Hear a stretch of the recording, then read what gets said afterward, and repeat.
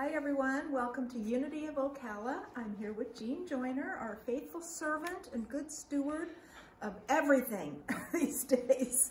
I told her she needs to start delegating, so don't be surprised if you get a call from one of us that we need some help, because she's and Shirley and Joanne and Dawn are pretty much running everything. And so we bless them, we thank them. Shirley's here. Happy birthday, Shirley!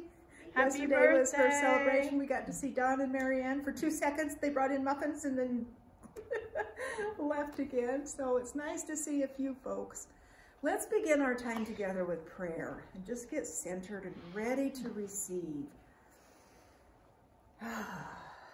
Just relax and allow everything to melt away for now. This is your time. Your time for that infill of beautiful spirit, God's holy presence and light, which is already in us. So let's just acknowledge that and be reminded of that holy presence that we notice more fully when we become still.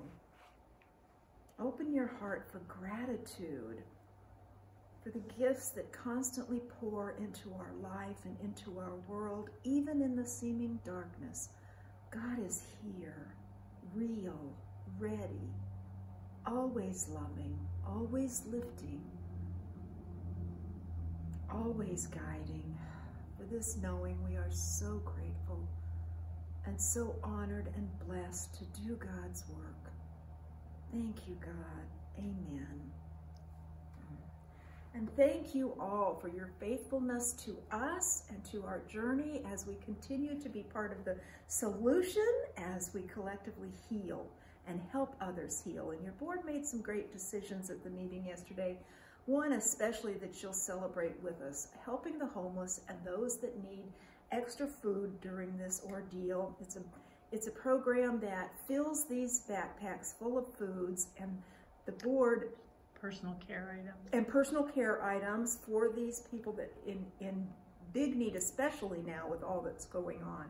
And your board has agreed to do 2 of its months this summer of tithing to them, but we need the support of you too to help even restock those supplies and get this necessary food and self-care items to them. So thank you for tithing and sending in. And if you want to earmark that for this project and this effort, that is fine, along with your regular tithes.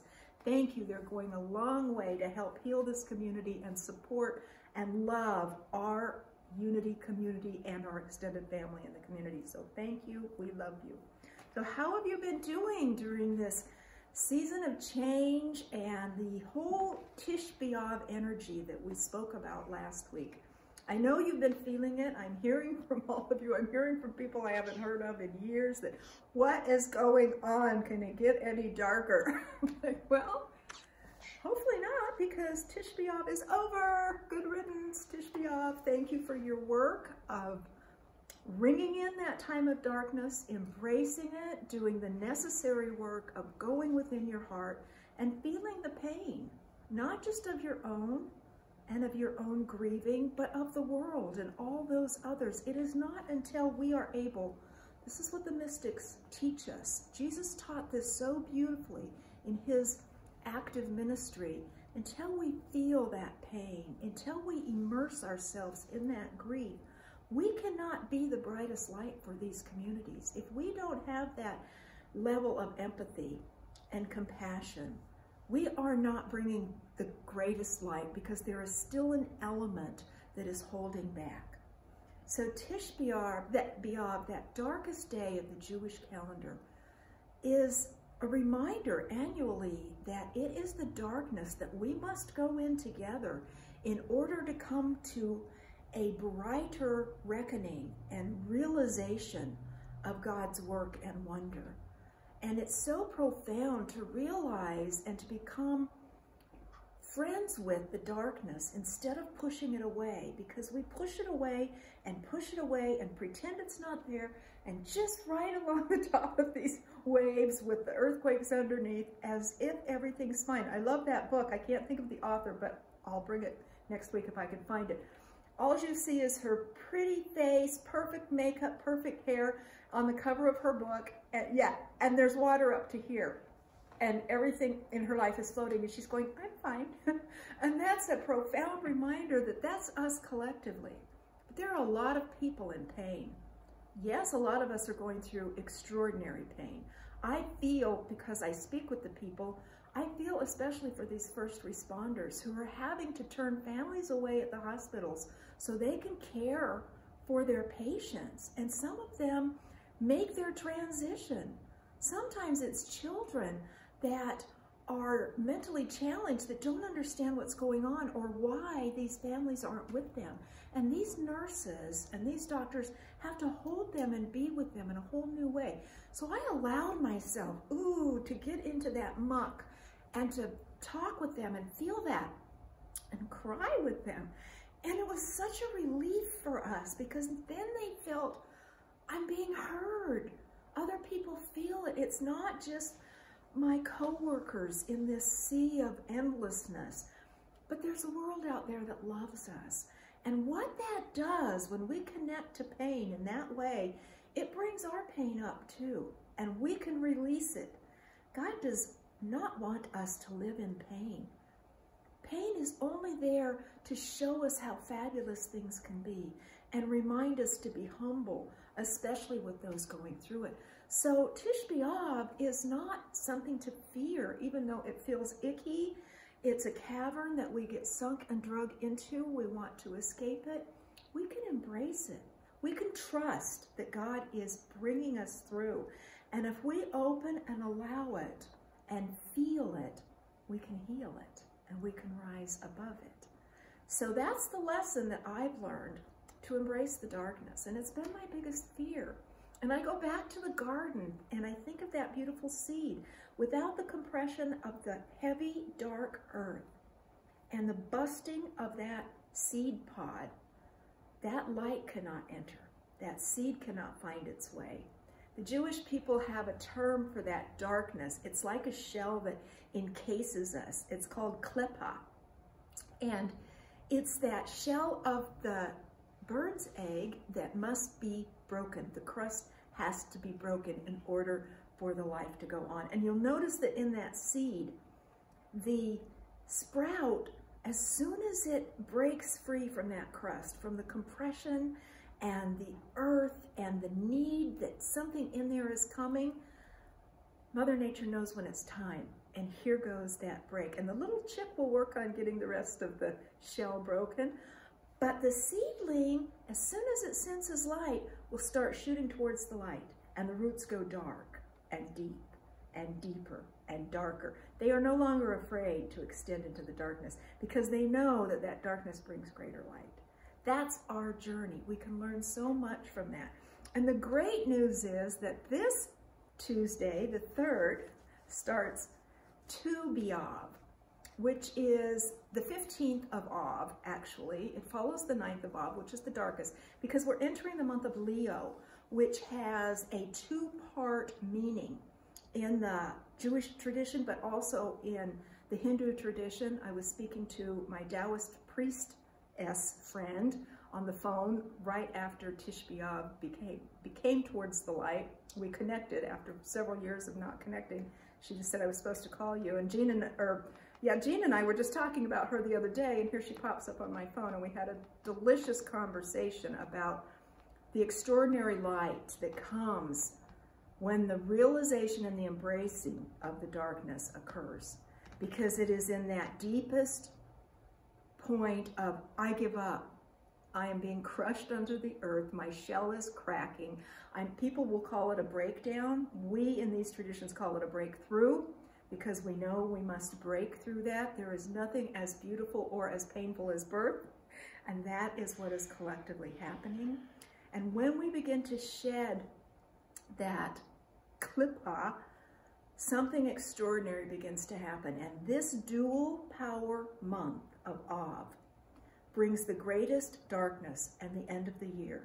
It is time to turn that chapter. Sometimes time to end that book and put it back on the shelf and get a fresh new page, or at least a new chapter.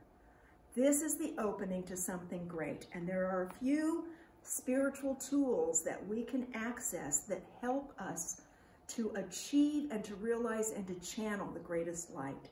That embracing the darkness and feeling the pain that the world is feeling, and not just helping ourselves through the pain, but the ability to reach beyond for the sake of the greater good is what gives us access to the greatest light. And if you have ever been around a true student of this work, a true mystic or master, her great teacher, Master Chen, I had the opportunity to meet him.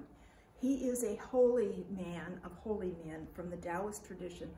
He is in Asia. His home base is China, but he comes to Denver, to the mountains outside of Denver occasionally to do some of his teachings for his American students.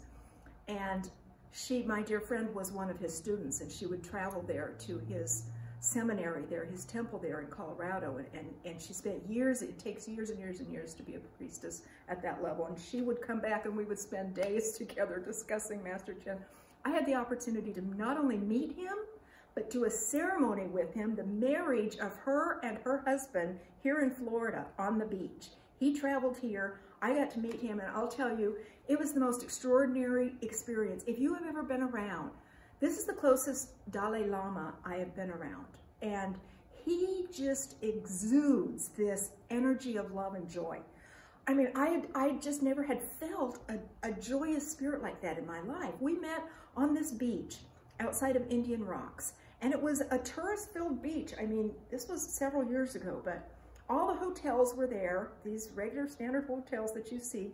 This man, we were both in these robes. He had a long white robe with this bright blue sash that he had wound around his waist, and he had a matching sash that pulled up his long hair into a beautiful little bun-like knot. He was just a round little face, just the epitome of what you would see or think of in a Taoist priest of that level. He didn't speak English, but I could understand what he was talking about. All he was joy. He was so joyous at being there. And then here's this studied, holy, worshipped man who is just like a child. And he got seaweed. He's just out gathering these twigs and seaweeds off of the shores, and he made this huge yin-yang symbol there as the temple, and did the division and the two markings of balance, and he and I were the only ones allowed to enter that. And he would just do this to me, and I even forgot I was supposed to be part of it. I was just so in awe of him. He had his students, his elders, put up 4 rows of chairs, and there were 8 seats in each of the 4 rows. And he put this large lantern, you know, one of those outdoor lanterns that you light, 4 of those behind the chairs, representing the elements. He expressed to me in sign language that the sand, the earth, and fire, and wind, and water, and he's doing this. Those were the 4 elements. Those directly behind he and I were left empty for the ancestors. And he explained to me, you know, I understood the ancestors, and because they want to be invited and they need to be honored. And then the rest were for the guests. But what he did, the service was so profound, and all that was in the service, besides the 2 of us, was a little ring boy and the bride and groom, who had not entered yet. But what he did just before that, he prayed in the center of that, and he just looked at me and smiled, and then he ran over by where all the people were, and he said in as plain of English as he could manage, he said, "Oh, never before seen. Get your cameras. East and West meets and marries. Never before." Click, click, click. And he's just encouraging, and people were laughing and clapping, and I was just watching him enjoy every second of this. And I was just learning so much by absorbing his energy and his joy. And then he came to the altar and he looked at me and he said, "I pray, you pray." And I said, "Okay." So we both in silent prayer. And then the groom and the ringmaster, the little guy carrying the ring, came in, and they stood at my side. The nurse came in and stood at his side.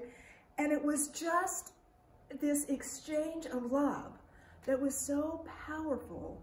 And so being able to speak with her again about the traditions of this joint spiritual adventure that we are all on, and how all these traditions weave together in the same amazing way, this tapestry. And this part of Tish Be Av turning into Tu Be Av, which the other side of this month of the lion, this 30 days of back and forth, is so powerful because it sets the course for the next year. Because right after this is the Rosh Chodesh, and we're going into Rosh Hashanah, and then the Holy New Year, and a brand new phase for all of us. I mean, isn't that profound that all of this is happening right now at this time? Not just with Christianity and Judaism, but all the traditions. It's fabulous. So what to expect coming up?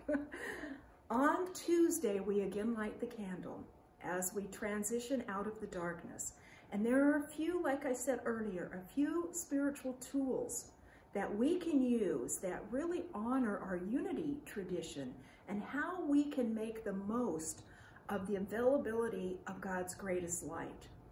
Oftentimes, we block all the time, we block ourselves from our spiritual guides, from the words of wisdom that are constantly coming to us. In all of our senses and spiritual senses, we are receiving guidance and understanding. But we block it, not intentionally, but we block it when we do certain things and act in certain ways that are counterproductive to that. It warps the way we perceive it. Does that make sense? In this month especially, what is available to us is that inner spiritual power of hearing. This is what Jesus was talking about when he said, those with ears, let them hear, because I need them to hear right now. That is what these spirits are encouraging us, these guides are encouraging us. Right now, we are getting shaken to the core so we can begin to hear with spiritual ears above the fray. And you'll notice that as you go through life, your senses begin to dull in certain areas. They take on your ears, for example. They take on the dirt in the environment, the pollution, the toxins, through the noise, through the air, in the forms of wax. The Indians call it ama. It collects in our bodies and of our bodies. And the same happens with our spiritual senses, our spiritual and our physical eyes.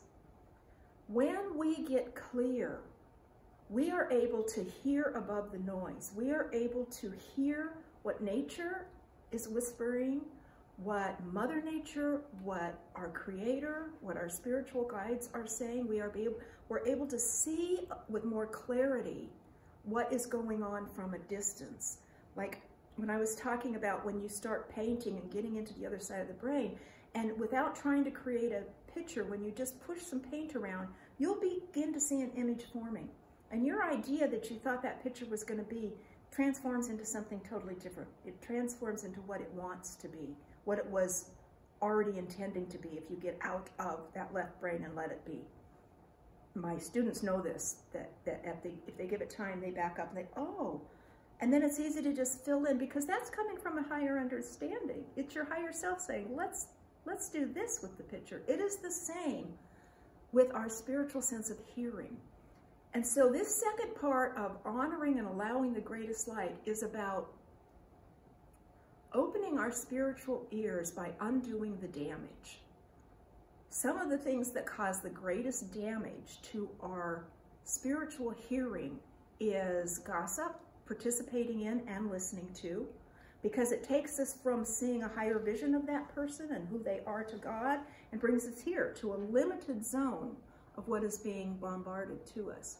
It is also giving to receive something back. That blocks and tends to damage our receptors to receive because we want to fast quick. And otherwise, I'll tithe so that I get lots of money back. That's how most of us tithers start tithing. I need money, I need prosperity, I need love, I'm going to tithe money, I'm going to tithe love, I'm going to tithe time. You know, we give out what we need to receive because that's the law of attraction, and it works. But it's so much more when we consider that that gift is not so we'll get something back.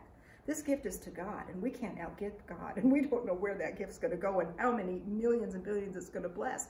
So when we let go of the attachment, well, I'm not going to give to them because they may go buy another drink. So how's that going to help them? Yeah, that might be the drink that sends them to the bottom and they get help. We don't know. if we are encouraged to give, don't question it, don't be motivated by getting anything back, and watch what begins to happen in your life. It is profound because we're all one. It takes doing this to get it, to understand it. And when we as a society, that tipping point, and we're getting there, believe it or not, it doesn't sound like it or feel like it, when we get to the tipping point where more people understand the power of that, we're going to see the community, the collective and community consciousness raise. That's what unity is about. It's not about raising numbers and gobs of money. It's about raising consciousness. So everything we need is there constantly. And it starts by realizing the darkness, embracing it, having the ability and courage and faith to let those roots go really deep so that you can begin to see a light above everything. Have you ever noticed a lily in a mucky, mucky pond? It's the most exquisite flower you can paint because it's just so magical. And it grows through this muck deep into the muckiest muck of mucks and just lifts its face like this to the sun. That's nature saying, look at the lily. Jesus would say that, consider the lily constantly. We are in this together, so how do we do that? Well, I did it the other day without realizing it, and I got a call from my daughter because I'm working in my daughter's shop. She is a captain, works with a group of captains on the Homosassa River. She owns a shop there. They have 5 boats, she and her business partner. They co-own this business. It's a fabulous business. Tourists just love it. It's scallop season right now, so they've got tourists going out every day, and I'm helping in the shop because they're so busy. And they hire lots of other captains that come in and take these tours, and at the end of the day, and I sell the little souvenirs, and artists bring in their work, and I get to meet these fabulous people. We have all the snorkel gear and all the fun stuff. I mean, it's just a hoot. So at the end of the day, these captains will come back and they'll start giggling about the tours they did. And, you know, I had a group from Europe. They were so fun. I mean, it's just fun to listen to their stories. And my daughter and one of the other captains was still out on a tour, but the other ones were in and they were waiting on them. They were probably going to go over to the favorite watering hole of all the captains and pirates, which is around the corner. And I was getting ready to close, and I heard a couple of the gals, just like little hens in the hen house. They all call me Mama. Everybody there calls me Mama. And I love being around a bunch of strong women captain that verge on pirates and captains because they're very protective of the waterway, and they go out with foghorns when you're doing something, if you're speeding in a manatee zone, if you're not wearing reef safe sunscreen, if you've got bottles in your boat, if you know, I love being with these ladies. But they get cackling like little hens sometimes. I walked by one of them in the store and they were trashing another captain, another outfit, which probably rightfully so. They're not very ethical. They do things that are not good for the animals and the wildlife, and they put a bad light on the whole industry. So, but anyways, they say, "Isn't that right, Mama?" And I just went, "Oh, I don't go there." And I went on about my business, and I got a call later from Lacey, and she said, "Mama, did you scare my girls?" And I'm like, "What? What did I do?" I didn't know I did anything. She's like, "No, I just started laughing because one of them said, 'Oh, your mama doesn't go for gossip or negative talk.' She threw her hands up and walked outside." And Lacey started laughing. She said, "What did you guys do?" She said, "Oh, I was just talking about, you know," and she goes, "No, Mama won't go down that road. She's not going to let people talk about other people." And I didn't realize that I had really done that. And I thought, I really missed an opportunity to teach what, you know. So I had an opportunity to be with that particular captain again the next day. I saw her and I said, "You know, I'm really sorry if I offended you or hurt your feelings. I didn't mean to be rude." She said, "Oh, no, no, no, you weren't rude." She said, "You know, we get going and we don't even realize we're doing that." And I said, "Oh." I said, "Well, how does that feel when you do that?" And she said, and I loved what she said because it's perfect. She said, "You know, it feels kind of sticky," like icky with a, you know. And I said, "Yeah, my spiritual teachings teach me that words have power and have to be taken with that power. And so everything we put out there, we bring to us." And she said, "I'm just glad you shared that with me." So maybe it did some good, but I have to be careful also of how I present this material. So we're going to go into a time of meditation because I really want us to go into this valley and be able to see the light from a different point of view. And I'm just going to leave our time together with just a little quote, a short quote I found in the parabola that has been what I have experienced with darkness. And I'm sure you have as well. And it is from Mark Gaffney and the Power of the Path of Yearning. In the valley of the shadow of death, I have not found the certainty of God. I am not bathed in the glorious light of certainty. It is in the longing, the pain of the lack of God, that I find God. Find God by giving this week.